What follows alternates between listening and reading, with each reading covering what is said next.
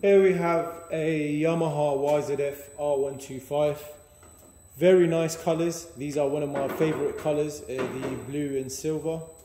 I will start with the good and bad on that. The mileage, it will be a picture online. One of the pictures will have the miles shown online. And if this one is got any category, insurance loss or any categorized, it will be listed on the ad as well. I think this one clear, but please double check the ad. I will list on what I could see. There's a complete standard R125, which is always a good sign. That means it's nobody played with it. Brand new rear brake pads.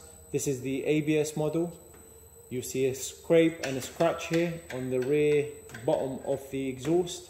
You've also got a crack in here. It's not very noticeable. It's only if you know about them, you'll know that where the crack is.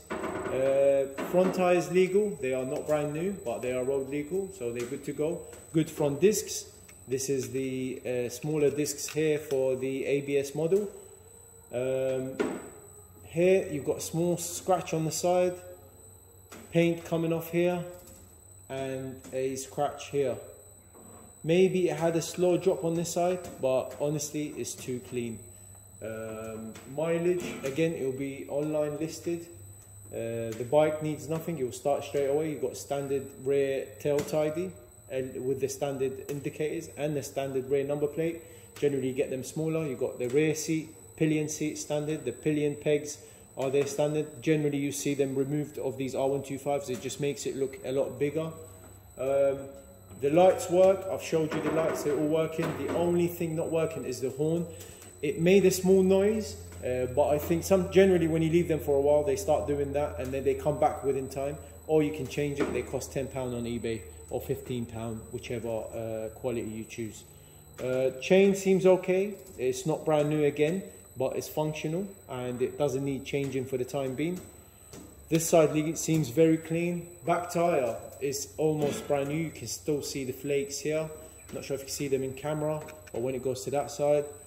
So it's good to go. Again, I'm going to mention the same scratch here at the bottom of the exhaust, and the crack here is what I can see.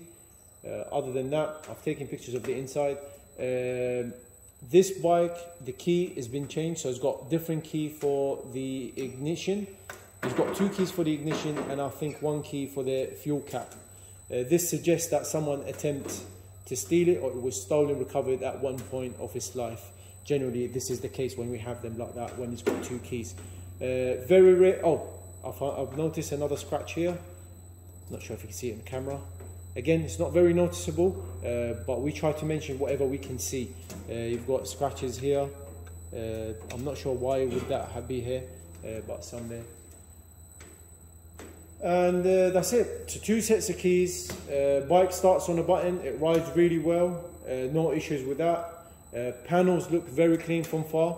If you can put up with that scratch here and that little crack, it's a very good bike to go for, especially for the price we're going to put it up for. Again, I wouldn't know until later on. The price will be online. Everything functional. Yamaha R125 blue. You've got the blue wheels as well, remember. They're very limited with these, and I like them where they match the panels.